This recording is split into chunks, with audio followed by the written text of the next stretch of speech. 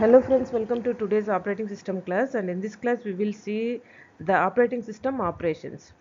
So under this topic we are going to see the computer system organization, common functions of interrupt, interrupt handling, interrupt timeline, IO structure and DMA structure.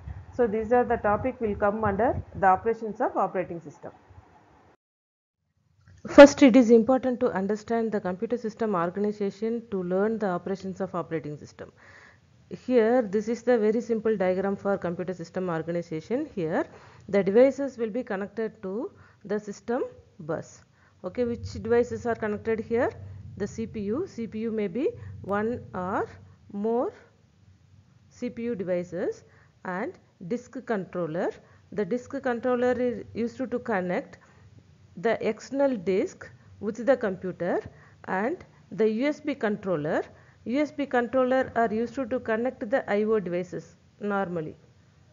IO devices, that is mouse, keyboard, printer, etc. And all those devices will be connected to the computer by using the USB controller. After that, graphics adapter, which is used to connect the monitor to the computer system, and all these CPU, disk controller, CPU controller and graphics adapter will be connected to the common memory through this system bus, common system bus. Okay, this is the structure of computer system. See, one or more CPU and device controllers connected through common bus, providing access to shared memory. This memory is shared by all these devices, hence this is called as shared memory, that is main memory. Main memory. Okay, here concurrent execution of CPUs and device computing for memory cycle. Okay, everything will be executed simultaneously by accessing the common memory. Computer system operations.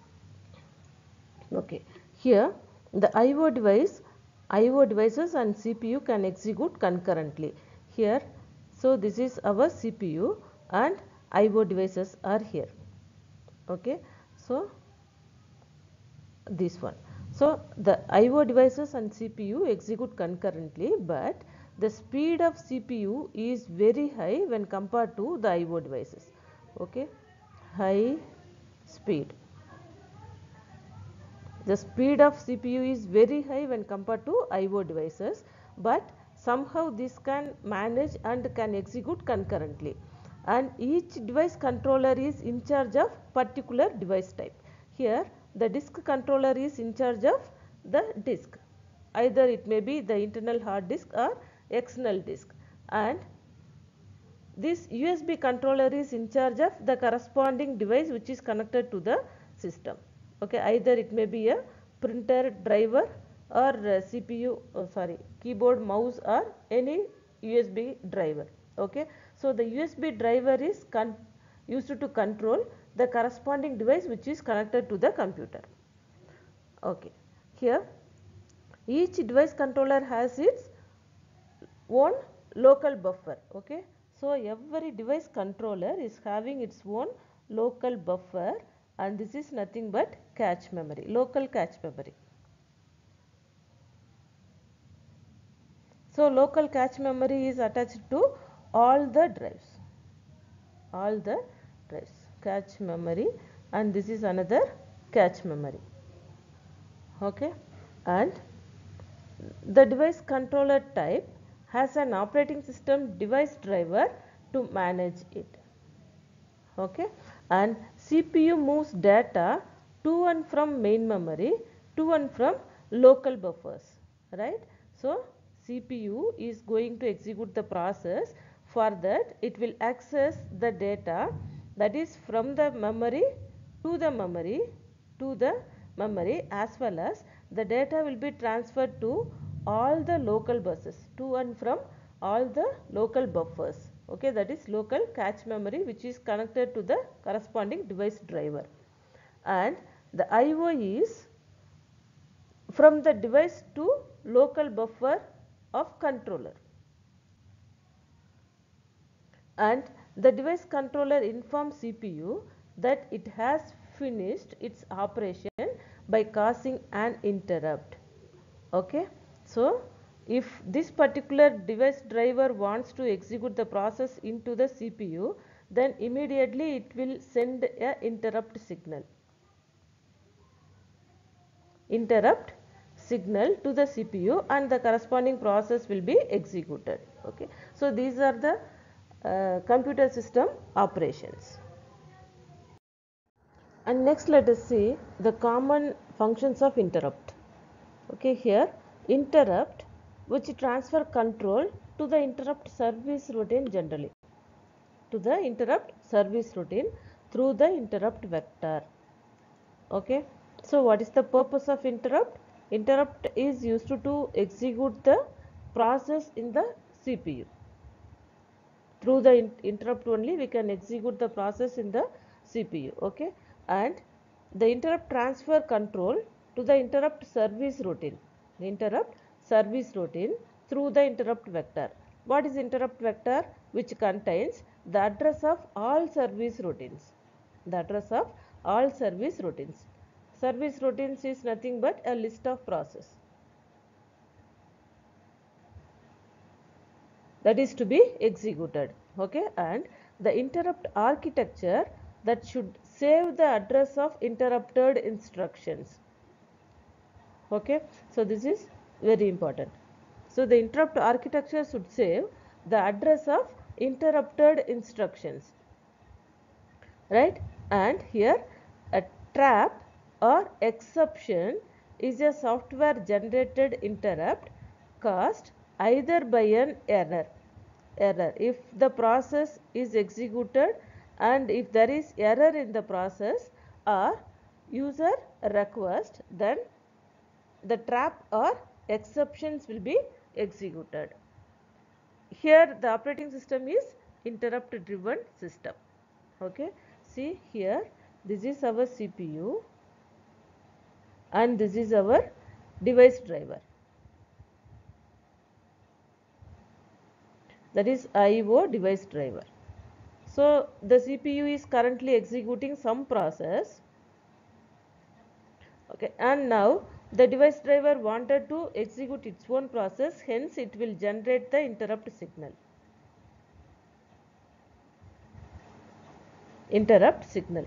Then the CPU will request the IO and data to this device driver, and finally after executing this particular process, the process will get executed. This is process, this is IO request. Okay, process will get executed, and after completing the process, it may be either success or failed. Okay, the process will be either succeeded or failed. Okay, then the program will be terminated. Once the program will be terminated, then again the CPU should execute the previous process, isn't it? Okay, it should continue the previous one. For that we have to save the address of interrupted instruction. This is important, right? Next let us see the handling of interrupt. Here the operating system preserves the state of CPU by storing registers and program counter. Okay, what state the CPU is currently, that will be stored in the registers and program counters. So this is the duty of operating system, right? And the operating system will also determine which type of interrupt has occurred. Okay, so which type of interrupt currently the CPU can accept. Okay, the interrupt may be polling, priority handling, vectored interrupt system, and all these interrupt system will be discussed in forthcoming classes in detail. Okay, and a separate segment of code that is used to determine which action or what action should be taken for each type of interrupt. Okay, we are having different types of interrupt. If any one of the interrupt occurred, then which action to be taken, that will be determined only by the operating system. So by using this separate segment of code. a separate program is there to conclude which action to be taken for the corresponding interrupt. Okay, this is called as interrupt handling. And next let us see the interrupt timeline. Here we are having the timeline for CPU and the IO devices. Okay, so this is the CPU timeline and this is the IO device timeline. So in the CPU timeline, the CPU will execute the user program if it is one state, and if it is zero state it will execute the interrupt processing, IO interrupt processing. Okay, so initially the CPU will execute the user program because it is 1. Okay, once it receives the interrupt signal, that is if it is interrupted, then it will come to IO interrupt processing and execute the IO interrupted processing for some time, and then it will go back to the user program. Okay, once it receives again this interrupt signal, then the CPU will come to the IO interrupt processing that will execute that process. After that it will go back to the user program. When come to IO devices, if it is the timeline is 1, then the IO device is idle. Okay, when it comes to 0, then it start transferring data to CPU. Okay, initially it will be 0. Once IO request receives from the CPU, then it turns to transferring data to the CPU. So it will take some time to transfer all the data. Once the transfer done, then the timeline will go back to the idle mode. So next again if IO request receives, then it turns to the transferring mode. Okay, turns to 0 and this is 1. So once the transfer done, then it go back to the idle mode. Okay, here the CPU time is very high and IO device is very slow when compared to CPU. Okay, hence once it receives the IO request from CPU, it will take some time. But the CPU, if it interrupt immediately, it will change the CPU program to interrupt processing process. So the CPU is very high speed when compared to IO devices. The next one is IO structure. Here we are having two different structures there. First one is after IO start, control return to user program only upon IO completion. So here this is the CPU cycle, and if the IO device start transferring data up to this, the CPU cycle will be in the user program state. Okay, for this the CPU will use this wait instruction. So the purpose of wait instruction is to idle the CPU until the next interrupt. Okay, until it receives the next interrupt, CPU will be in the idle state or in the user program state. Once it receives the interrupt, then it will change to IO interrupt processing state. Okay, interrupt processing state. Right. And second one is after IO start, the control returns to user program without waiting for IO completion. Okay, so once it receives this interrupt, that is IO starts, immediately the control returns to user program. The control returns to user program without waiting for IO completion. Okay, for that here we are using the system call which requests to OS to allow the user to wait for IO completion. Okay, so we can use this system call to request the operating system to allow the user to wait for IO completion. Okay, so without completing this IO, the CPU cannot execute the user program. And second one, the device status table. Okay, so it contains the entry for each IO device which indicating the type, address and state of that particular device. Okay, everything will be stored in device status table, and this OS, that is operating system, indexes into the device IO device table. IO device table which contains type, address and state of all the IO devices, isn't it? To determine the device status and to modify the table entry to include the interrupt. So in that table we can include the interrupt signal. Okay. The next one is the structure of direct memory access, which is otherwise called as DMA. Okay, and already we have seen that is the speed of IO devices is very much slow when compared to CPU, but the speed of CPU and memory are almost equal.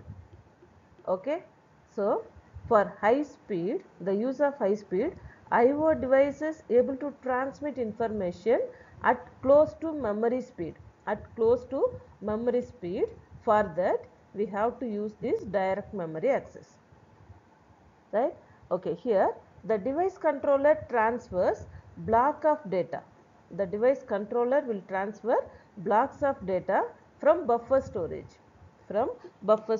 So we have already seen all the device driver is having its own buffer, otherwise called as cache memory. Okay, so the buffer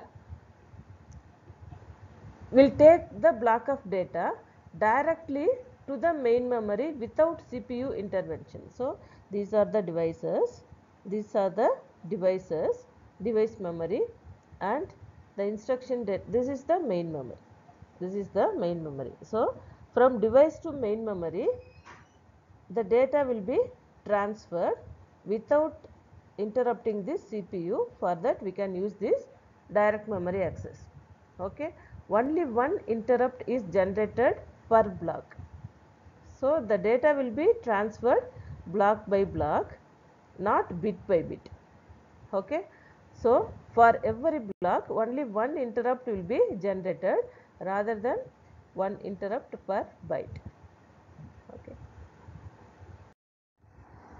Up to this we have seen the computer system organization, common functions of interrupt, interrupt handling, interrupt timeline, IO structure and DMA structure. So these are the operations of operating system that will come under first unit. And in next class we will see another important topic from first unit. Thank you.